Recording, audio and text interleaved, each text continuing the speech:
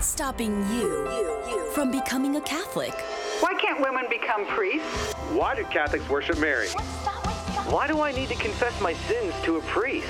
Where is purgatory in the Bible? I think the Pope has too much authority. What's stopping you? You are called to communion with Dr. David Anders on the EWTN Global Catholic Radio Network. Hey everybody, welcome again to Call to Communion. This is the program for our non-Catholic brothers and sisters. Those of you who have questions about the Catholic faith, maybe you just didn't know who to ask. Well, you can certainly ask us. Here's our phone number, 1-800-585-9396. 1-800-585-9396. If you'd like to text us, you can text the letters EWTN to 55000. Wait for the response and then text us your first name and your brief question. Message and data rates for some folks may apply. Again, the phone number 1-800-585-9396. Jeff Burson is our producer today. Matt Gabinski is on the phones. He's going to be screening all of our calls that come in from you. Jeff is also handling social media today, which means if you want to pose a question via Facebook Live or YouTube, you can certainly do that. Again, the phone number 1-800-585-9396. I'm Tom Price, along with Dr. David Anders. Tom, how are you today? Doing very well, and you, my friend? Happy to be Catholic, happy to be doing Catholic radio. That's a great answer. Here's a question that we received via email. This is from Kevin, and it says, Dear Dr. Anders, the Catholic Church places a lot of emphasis on the importance of sacrifice. Now, how does that square with texts like Proverbs 21:3, Hosea 6:6, and Psalm 51? Thank you so much, Kevin. Yeah, thanks, Kevin. I appreciate it. So the necessity of sacrifice for a meaningful religious life is something that is accessible not only from the texts of the New Testament, but even from just pure natural reason. You know, St. Paul exhorts Christians in Romans chapter 12. He says, I urge you, brothers and sisters, offer your bodies as living sacrifices, holy and pleasing to God. This is your spiritual act of worship. The priest in my parish often says that sacrifice is the language of love, and that is, I think it's a beautiful statement. It captures so much of the truth about what makes life meaningful. It does. Can you imagine a life lived in which a person said, I will not make any sacrifices?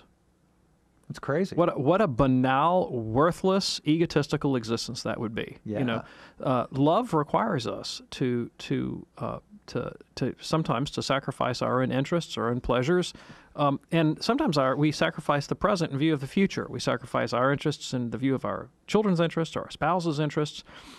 Soldiers may sacrifice their lives in defense of their country. I mean, the whole idea of giving up something of value so that I can achieve some ennobling good, either for myself, perhaps in the future, might sacrifice present pleasures for future gains. Isn't that? I mean, the whole industry of finance is based around the idea of present and future value. You can give up present use of your resources so you can acquire greater use of them in the future, right? And the same thing is true in the spiritual life.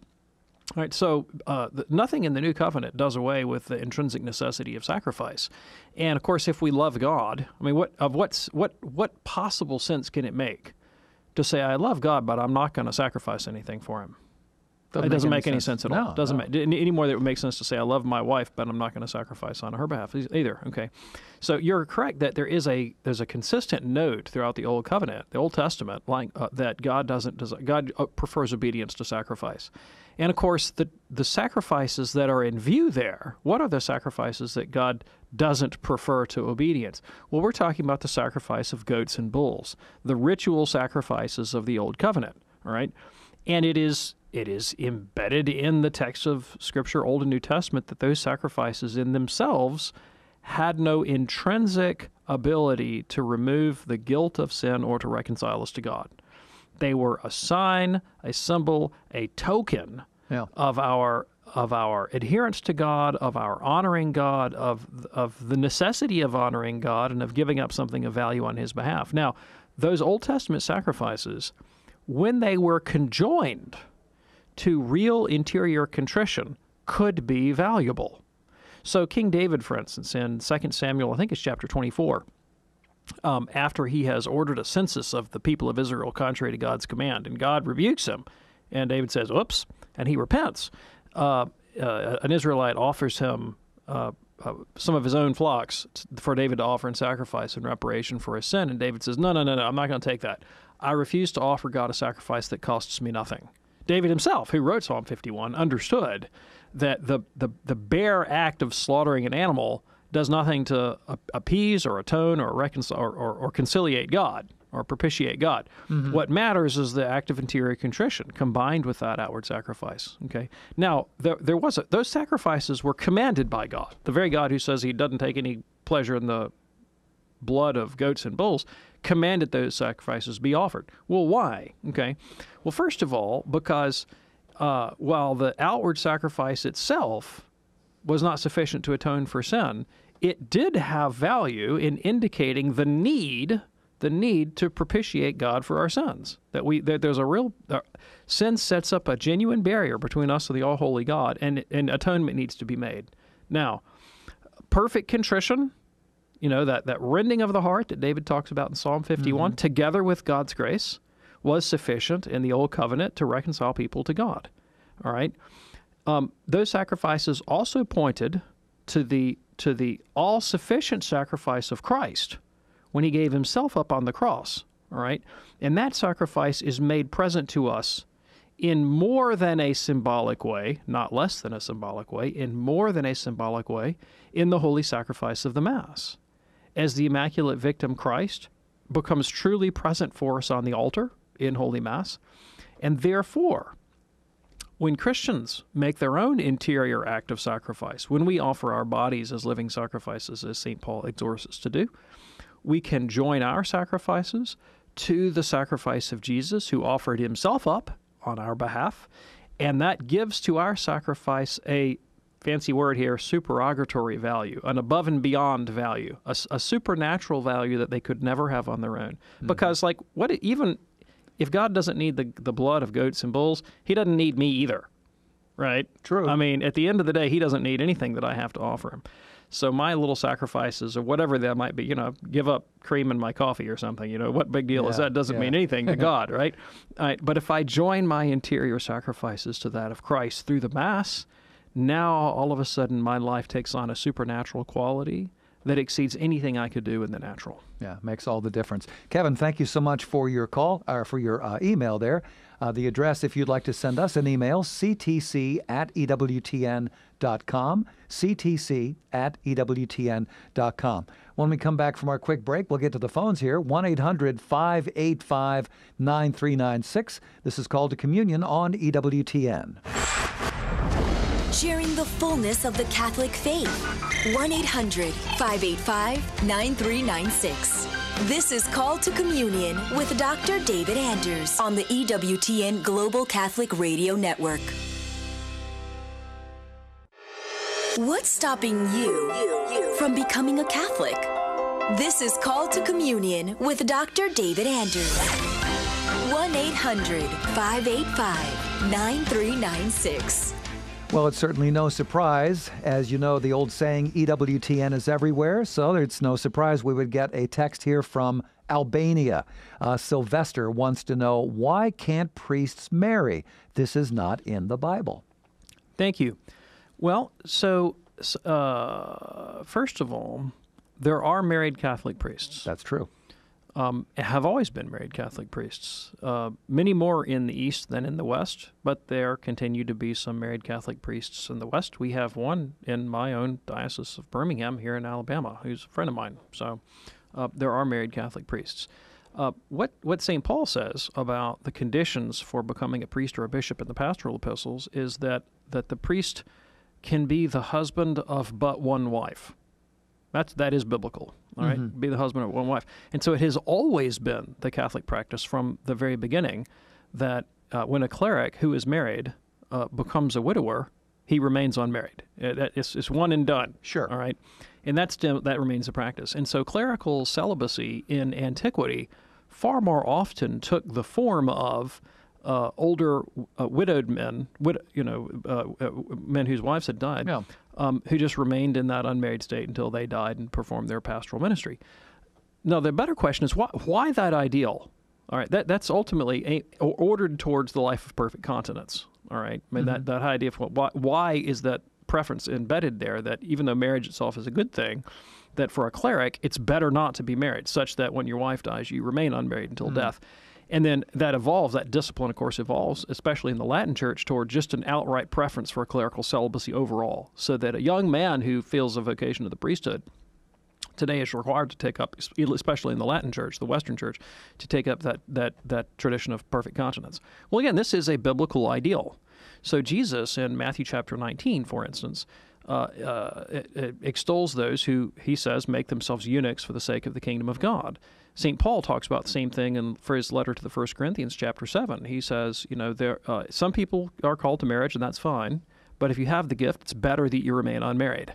And he's very specific. He nails some specific circumstances. He says, if you're not married, you do better not to take a wife or a husband. All right? If you are married and you're a woman, for instance, and you shouldn't leave your husband, but if you do, you stay unmarried. You don't remarry. You don't marry somebody else. You stay unmarried, or else be reconciled to your husband. Mm-hmm. If your spouse dies, St. Paul says, in my judgment, you're better off remaining unmarried. All right? So the preference in there for a life of perfect continence is, we find it in Jesus, we find it in St. Paul's letters. All right. Why? Well, Paul again tells us, he says, but even to the married, he tells them that they should practice periodic continence so that they can give themselves to prayer. Right? There's something about the life of continence and self-control and sexual restraint that is conducive to contemplative life, to prayer, and to union with God.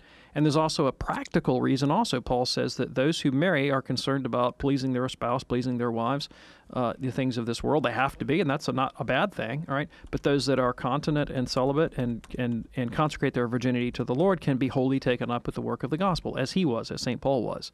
And so their overall preference there for the life of perfect continence and chastity, and especially for the clergy, is a very biblical principle, all right? That kind of flies in the face of a lot of our contemporary society, which seems to make the highest good pleasure or personal satisfaction, all right? And Catholic Church prefers to put not pleasure, but happiness.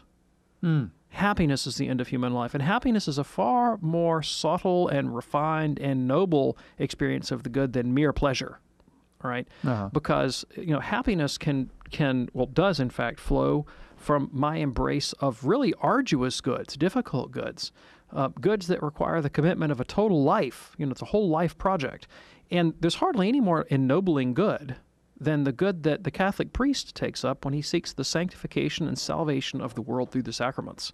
All right. And for such a good, how fitting is it that he become an icon of total commitment and sanctity by committing his whole life, including his chastity, to the Lord. That's why in the canon of the Mass, we celebrate the virgin martyrs, people like St. Lucy, Agatha, Cecilia, and so forth, who consecrated their lives. These are women, of course, not priests, but they consecrated their virginity to the Lord. And that was a major ideal in Christian antiquity. St. Jerome, in his letter against Jovinian, says, he was kind of went over the top a bit. He says, I praise marriage because it produces virgins. St. Thomas Aquinas said, the only thing to be preferred to consecrated virginity, the only state of life preferable to virginity, is martyrdom. Wow. Sylvester, thanks so much for your question. Thanks also for listening to us in Albania. If you're ready now, let's get to the phones at 1-800-585-9396. We begin with Dan in Chicago, listening online right now, EWTN.com. Hey there, Dan. What's on your mind today? How are you, sir? Happy New Year. Thank you. Thank you very much. I was trying to figure out what I can do with my sister. She just recently converted to Judaism, and I want to get her back to the Catholic faith. And how do you do that? I mean, what do I have to do to tell her that she was baptized a Catholic and now she was baptized a Jew? How do I get her baptized back to a Catholic? Okay, I appreciate the question, Dan. So, did she convert to Judaism because of marriage? Has she married a Jew? Exactly. Yes. Okay, that's what I figured. All right, so I think honestly, we got to be in this thing for the long haul. Okay, and I don't think there's not a quick fix, and I think you gotta put that perspective on. I think the most important thing for you to do in the beginning is to totally affirm your love for your sister and let her know that you embrace her, that you love her husband, that you love her family, that you're there for her